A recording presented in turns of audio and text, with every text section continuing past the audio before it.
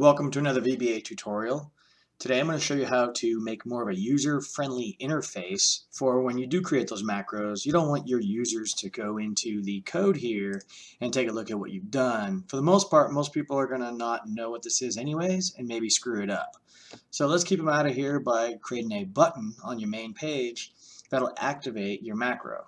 We're not going to get into too much detail because I want to get this to you so you can use it, and we'll expand later on in different tutorials. So I've got my code here. I've got a macro called convert to CSV. Every sub that you have, you'll be able to do this with. So if you have multiple subs on one module in your workbook, you'll be able to do this trick. Okay, so let's go back to our actual file. This is the file that I have the macro in. It's stored, so when I press Alt F11, it goes to the actual code. We want to make a button that'll actually just do that. Now, this is probably not a practical place to put it because this has got some data in it, but typically you'd have something saying, hey, press me and I will convert these files for you. You want the button to portray what your actual macro is going to do. Let's get right into it. If you don't have this developer ribbon, you can easily get that ribbon by going File, Options, and then go to your Customize ribbon, and on the right hand side it should be populated with developer and it should be checked off and hit OK. If it's not, you can click on this button here and go to all commands, and I believe you can find the developer button in here and move it over, make sure it's selected. Let's see if it's there actually. Okay, so it might not be, so it might automatically be standard here. Once that's done, hit OK and go to your developer tab. You'll see a bunch of different controls, add-ins, XML, modify.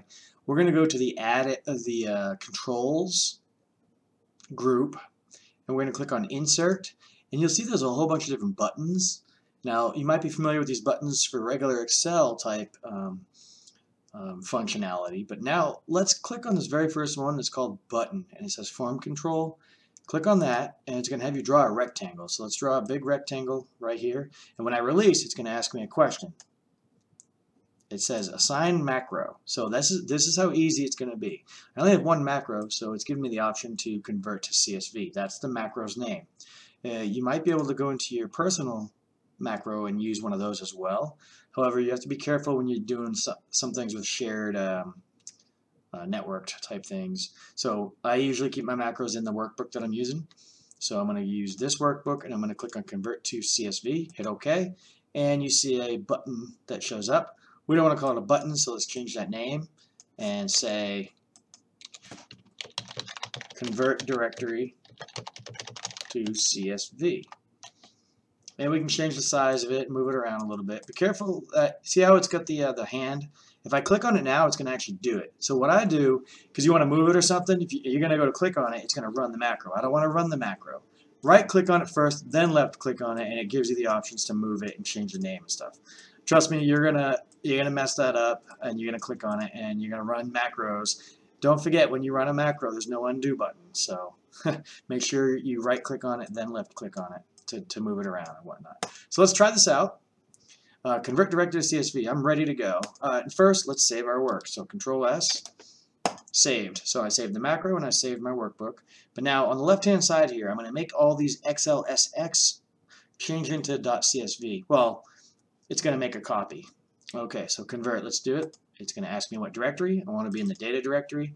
Now hit OK, and watch on the left-hand side. It should be converting all those files. And there's quite a few of them.